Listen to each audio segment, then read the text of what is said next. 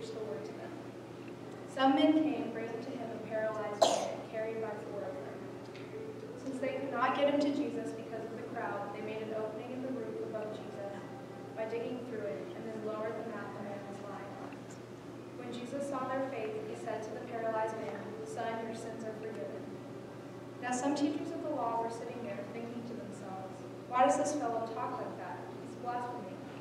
Who can forgive sins but God alone?"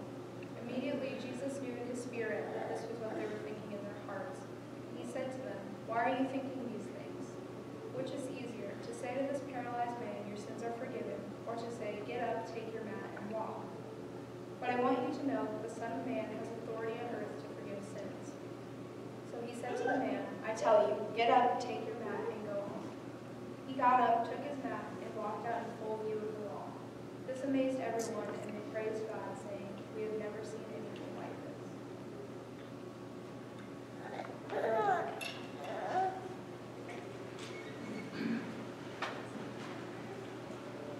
Oh boy.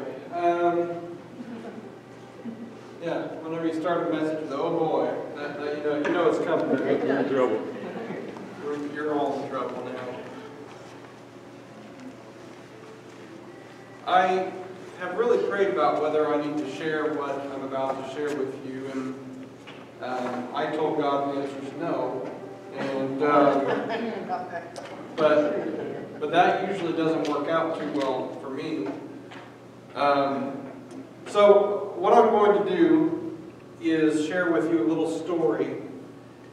And I'm going to be actually sharing the details of this story in probably the 3rd week of January, because it goes better with the passage that I'm planning on sharing.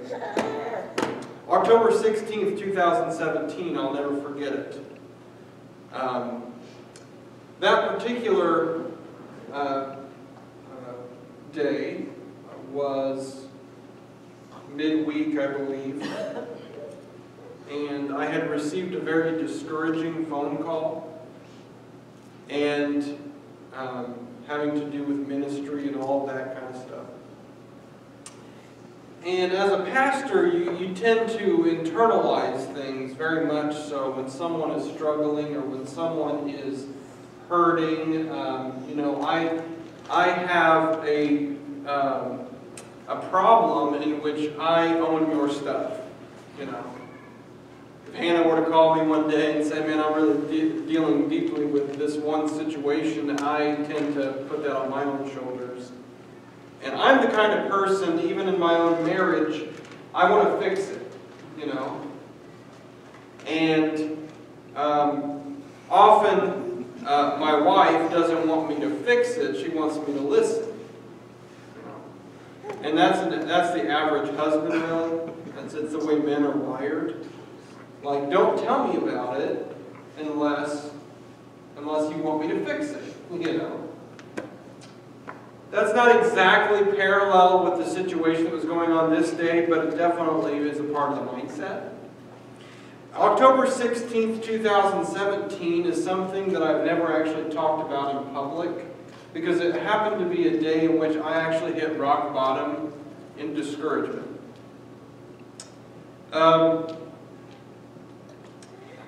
It's a day that I had to get on my knees and say, "God, why? Why have you done this to me?" I went home that day. I was at work, and I was kind of in the midst of it at work, and I just opened up to my wife, because for me, I'm the strong one, I'm the one that you call. It's going to be a Kleenex message today. Actually, it's going to be a message sponsored by Kleenex. It was one of those days in which I had to go home and say, "Okay, listen, this is something I've been dealing with for a little while, and I need to be open." And there was no morality situation going on here. It wasn't like I had been doing something bad or whatever the case may be. It's just I had been chipped away and worn away for so long that I have not told anyone about it. And there was something cathartic about standing in front of my wife and saying, "I'm not as strong as you think I am." I put on this front, and I kind of exposed myself to my wife, and emotionally and spiritually, and just saying, I tell you that I am happy and that I am, have a smile on my face all the time, but on the inside I'm being torn apart. And from then on out, God blessed me with such spiritual growth that it was like off the charts. I mean, well, I can't claim off the charts, but you know what I'm saying. It was as if that there was this period of time in which God needed to break me for me to grow. As if something happened in which He had to say, you need to quit relying on yourself. Around that same time, I had contacted strategic people in my life and said, hey, would you pray for me? Because I'm not going to give you the details, and I just need you to lift me up right now. And there's this cool story in the Old Testament in which Moses, the leader of the Israelite people, is leading his people in battle, and he basically, God said that whenever you raise your arms, take your staff up and raise your arms, and as long as your arms are up, your people will be winning this war, and when you lower them, you'll see a recession. So Moses did the best thing he could. All of his strength is put into that. And what had happened was a couple of his buddies, and I'm just kind of glossing over a lot of detail in this story, but a couple of his buddies, decided that they were going to be the ones to hold his arms up for him. I'm just going to be real honest and say, as a pastor, I need people to hold up my arms for me. And what I've realized is when people hold up my arms, things happen. Now, one of the things I've realized is some of the best ministry, transition to the talk of ministry here, that happens in the church is not my initiation.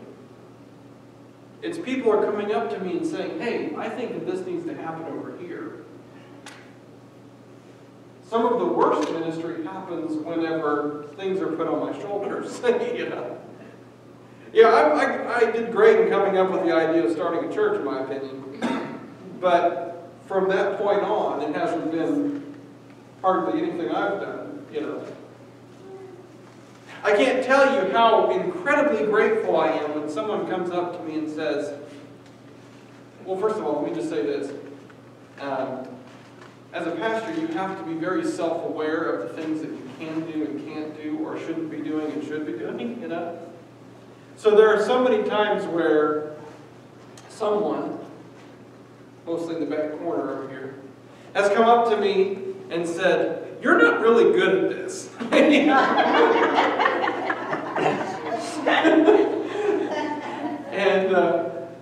And I'm saying, thank you, Jesus. And that is the most spiritually enlightening and enhancing thing that's up. Now, I'm not saying I'm not inviting you to come. What did you say? You're welcome. You're right, yeah. I am not inviting you to come and just kind of drag me through the mud. But what I am saying is that sometimes we have to be self-aware as human beings with the things that we can't do on our own and the things that we should be doing. So October 16th, like I said, I'm not getting into a huge amount of detail because there's still some preparations and some message that I want to really put around. I think it's going to be exciting. I was at rock bottom. And the strategic people that I called upon really prayed for me, not knowing what the situation was. And I just said, hey, listen, I've put on a good front, as if everything was fine. But God wanted me to start asking for people to hold my arms up. So, from that point on, God poured into me like I've never been poured into before. I had a whole new interest for diving deep into His Word. Apart from, hey, I'm a pastor, I'm paid to do this, you know. Hungry for His movement. Even more self-aware than before. Like, hey, you know, people need to start stepping up. I'm going to be honest with you. People need to start stepping up and saying, hey, you know what, I'm called to ministry. And you're called to ministry not because you have a degree or you went to seminary. You're called to ministry because Christ is in you. Yeah.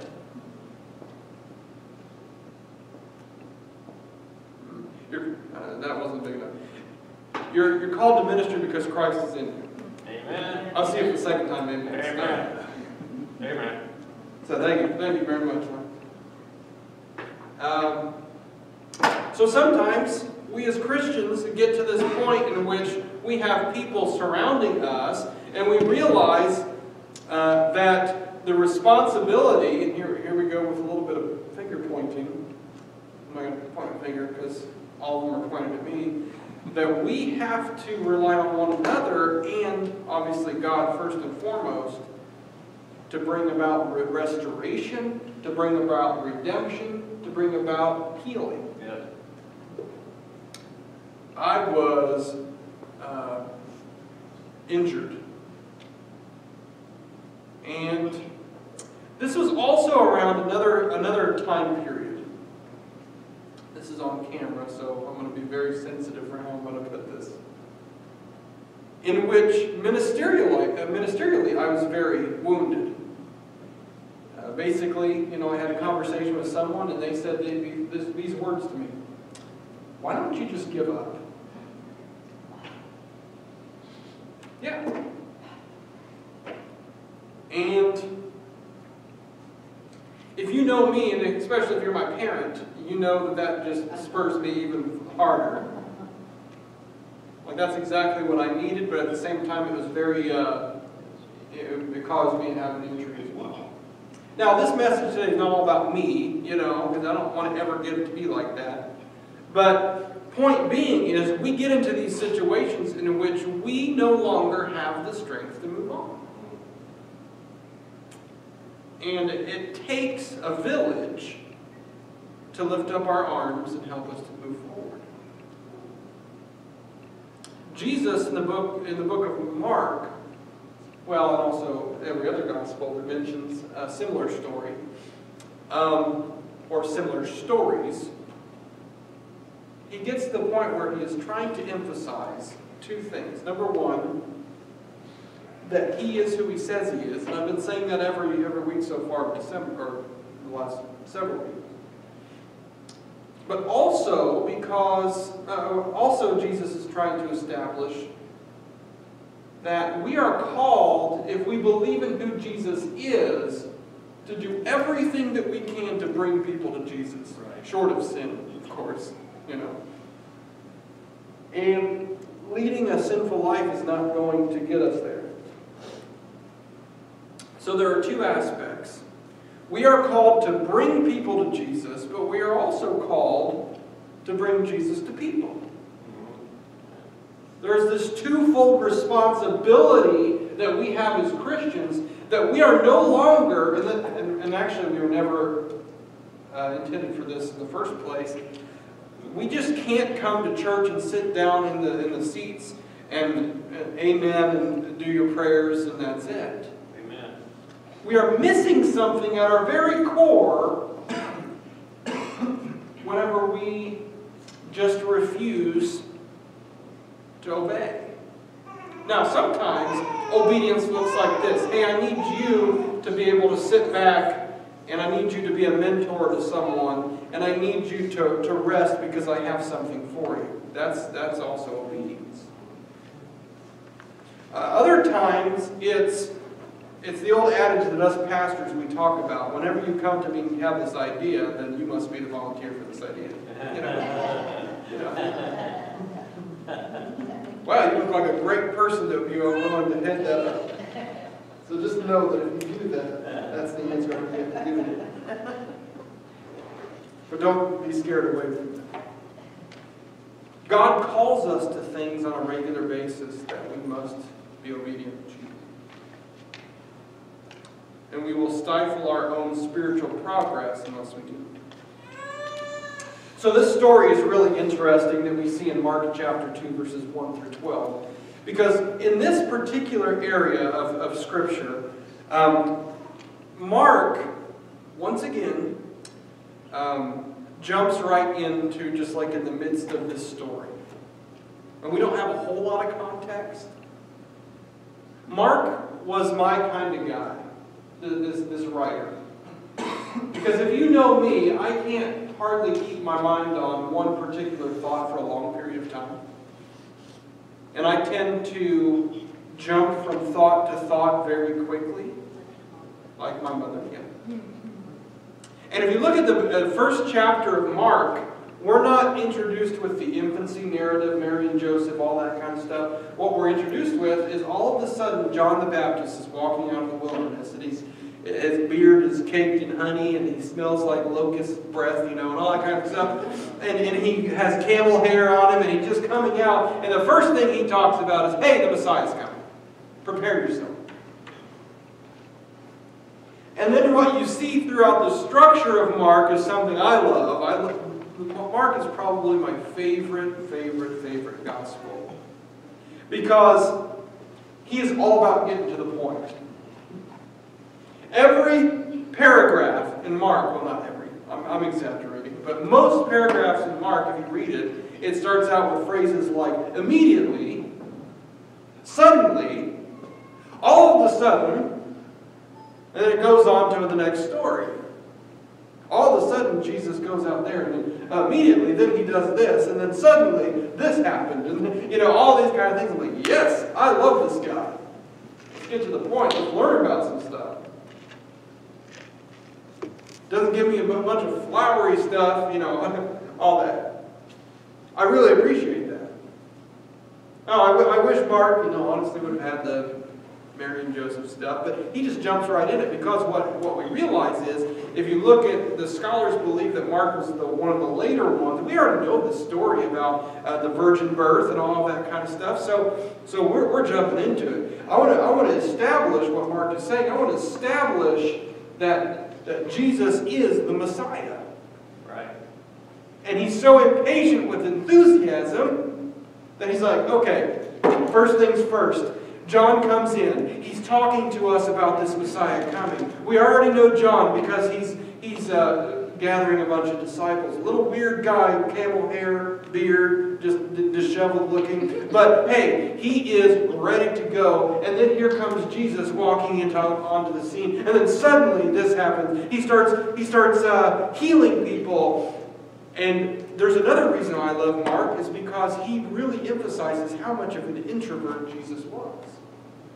If you look in chapter 1 and chapter 2, we see so many instances in which Jesus was, and this is holy because Jesus did it, by the way, he had healed so many people, and people were just gathering in one particular part of Mark saying that people are pressed in on him because there are just so many people around him.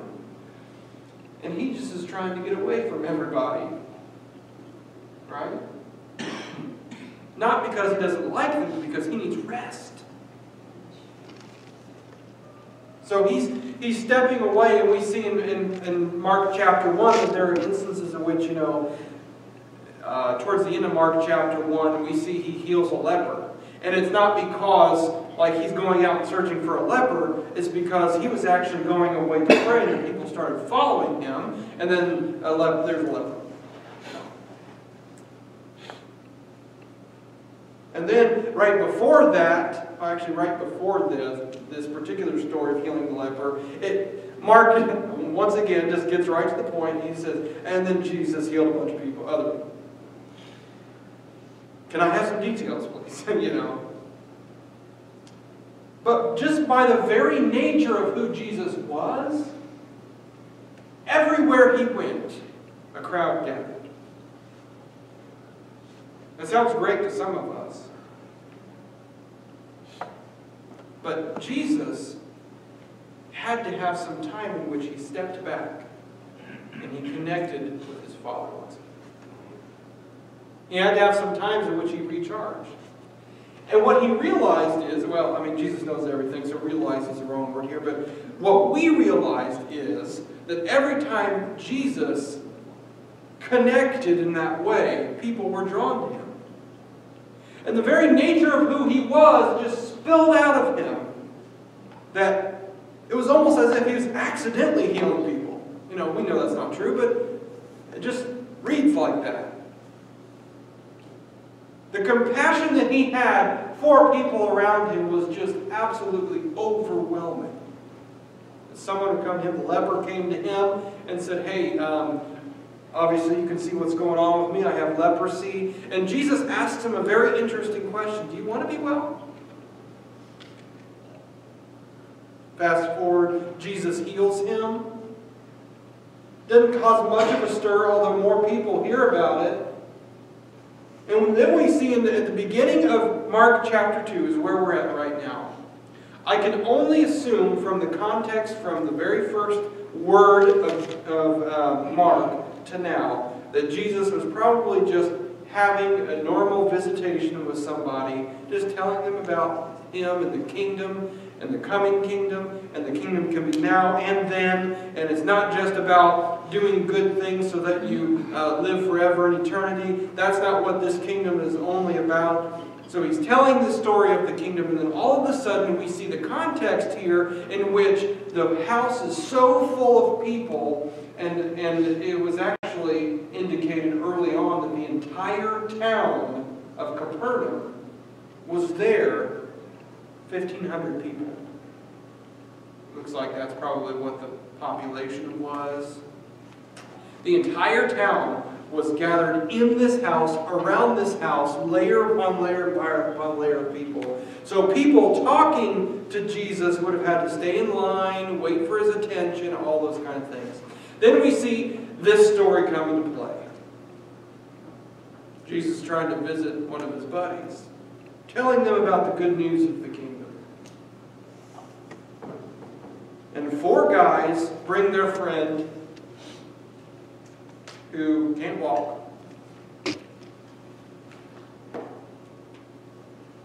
And instead of waiting in line, these guys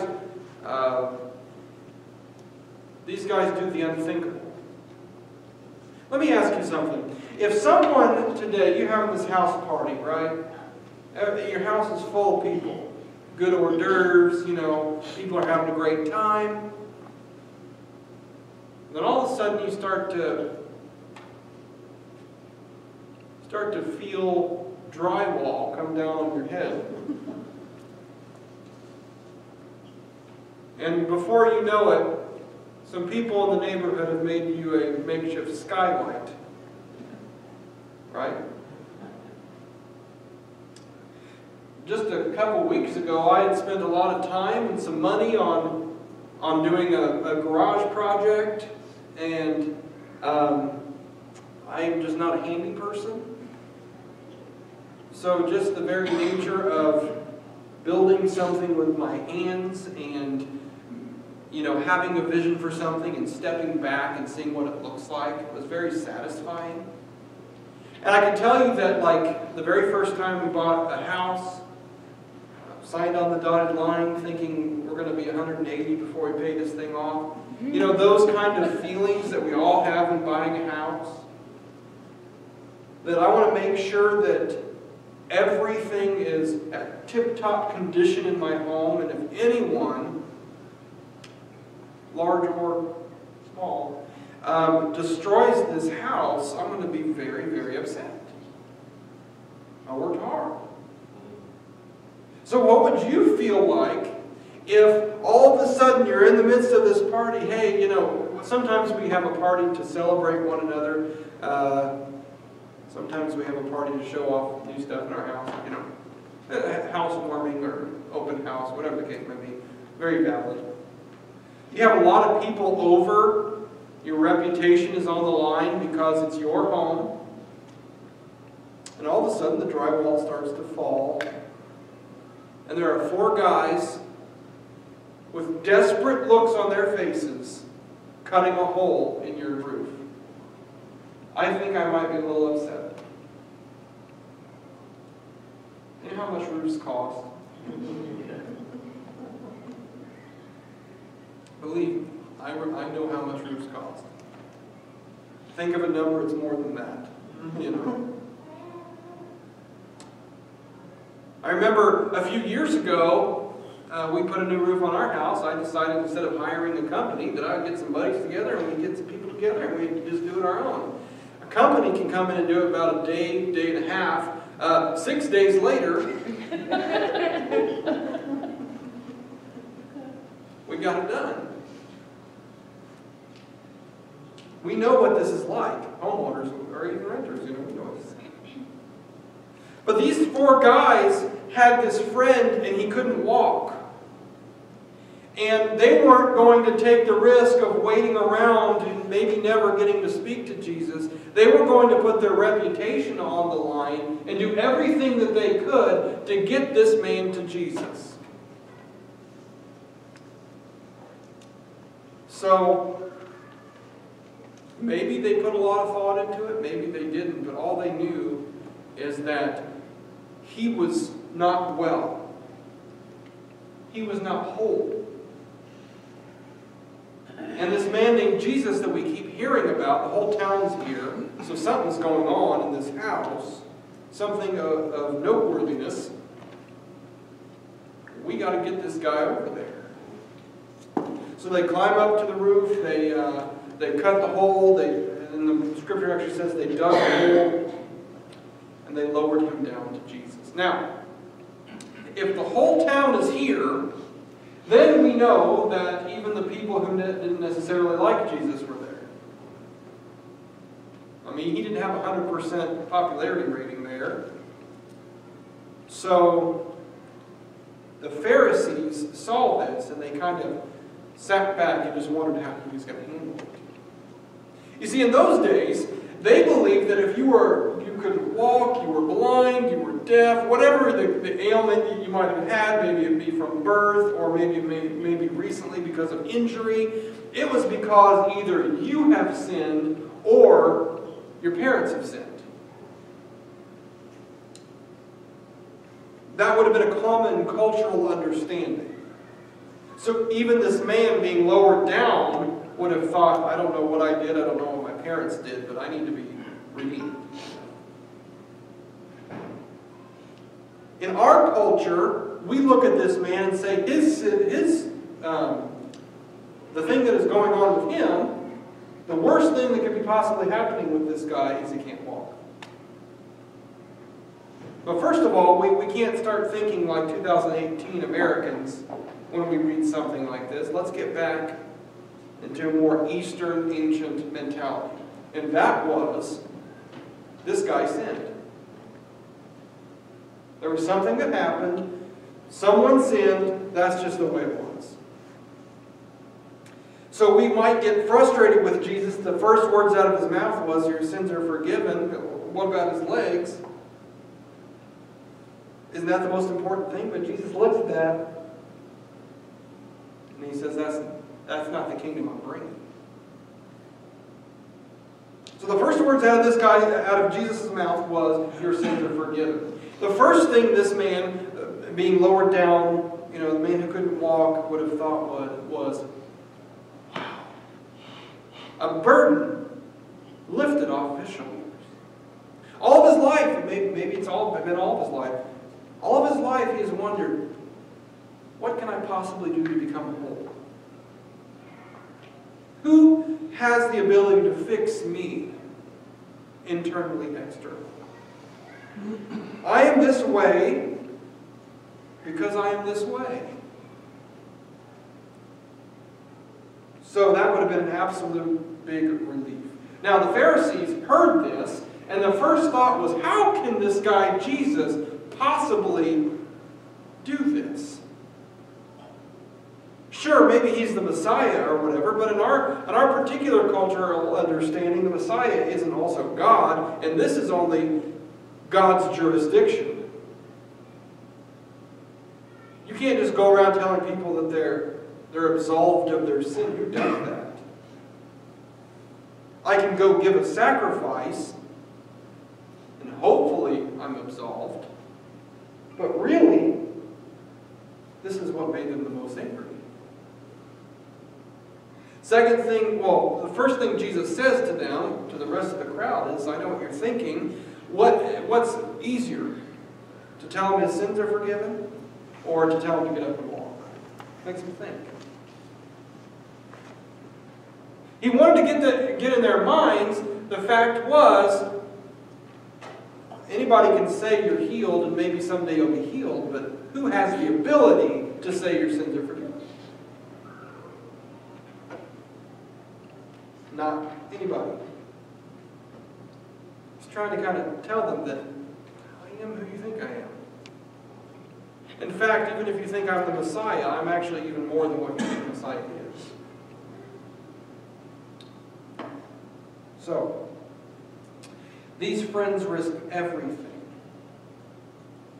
They didn't know if this guy was really going to be healed, so they may have been wasting their time, putting all of this effort, hoisting this guy up on his mat and putting him down on the ground right in front of Jesus. They didn't know exactly. They couldn't really see through the roof, so maybe this was the right place. We could be putting him in the kitchen for all we know. Maybe Jesus might look at this guy and just say, why are you cutting in line? Get away from me. And that would have been actually pretty valid. We wouldn't have faulted Jesus for that. These guys were putting so many things at risk, but all they knew is that Jesus was in there. We've got to get him in there. I believe Jesus is who he says he is. And there are claims in Scripture that if we were to look through it are absolutely huge, crazy claims. But I'm telling you, if one thing is true, it's all true. Right.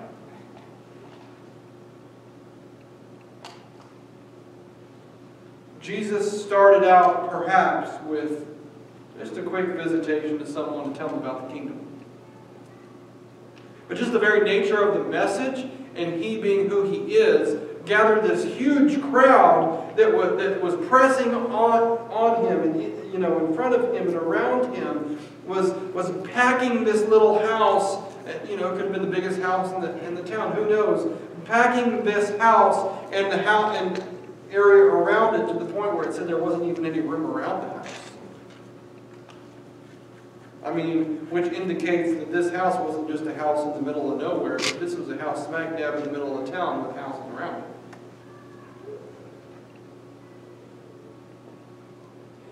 The very nature of Jesus approaching him means that healing is on its way. That restoration, that redemption, that getting closer to him, just being in his presence is a very healing event. These four guys that came and brought their friends to Jesus were people who were putting everything on the line, and they didn't know what the future was going to look like. They didn't even know if Jesus was going to accept him because, he sinned or his parents sinned, and that's why he's this way.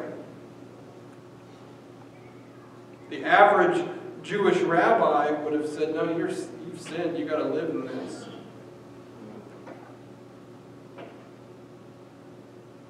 And, you got to deal with the consequences, and nobody will love you.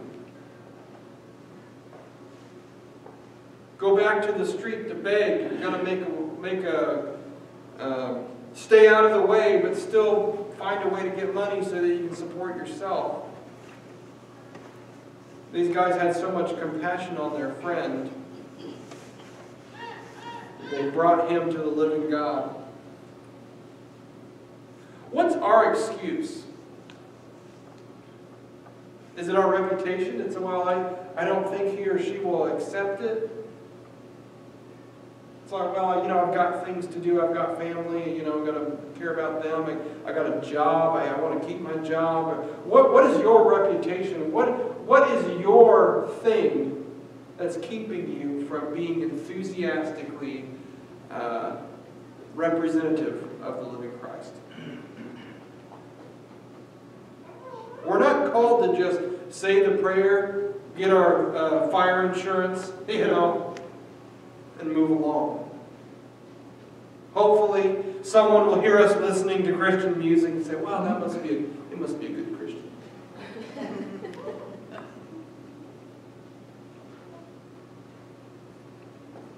My question is, do we desire Jesus enough that we're willing to cut a hole in someone's roof to do it?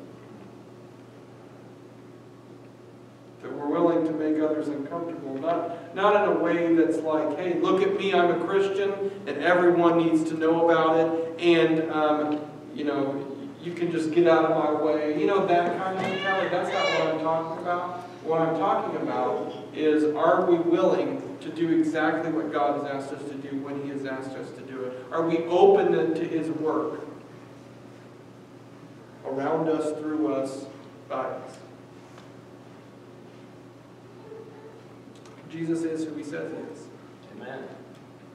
And if we accept that today, then that opens up a whole universe of possibilities with this world around us. You see, Jesus never called us to Himself because He was saying, "Hey, wait for heaven, man. It's going to be awesome."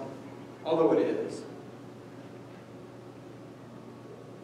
He gave us the example of what we call the Lord's Prayer, and He said something crazy in it. You want to hear it? "Thy kingdom come. Thy will be done. On earth as it is in heaven." He didn't say, "Thy kingdom come, thy will be done" later on when we get to heaven. That there is this aspect of the kingdom that is meant to overlap with earth here. It's in the way we treat people. It's in the way that we bring people to Jesus and bring Jesus to people. It's in the way that we interact with everyone around us.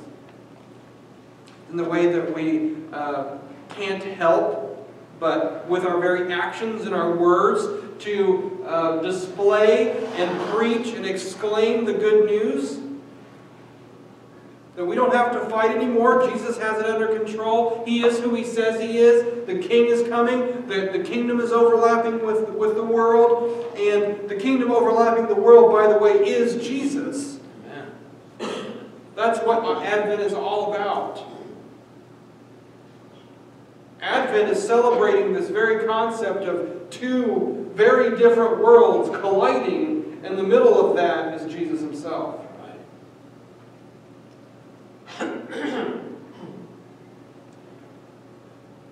I'm going to call the praise team back up. Let us not forsake the call that God has for us.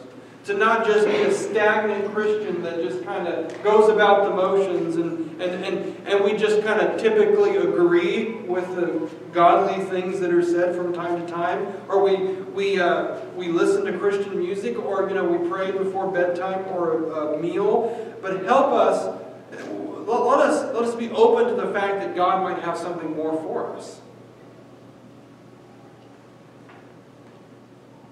This very kingdom, this kingdom story should animate our very muscles and bones. It's amazing when we can see something as powerful as Jesus' words, that they have so much power. Not only did they create the universe, but they can also move our feet and animate our hands. Right. The altars are open if you have something to confess or some praise to give. Please do that. Don't wait. But we'll meet you back for prayer.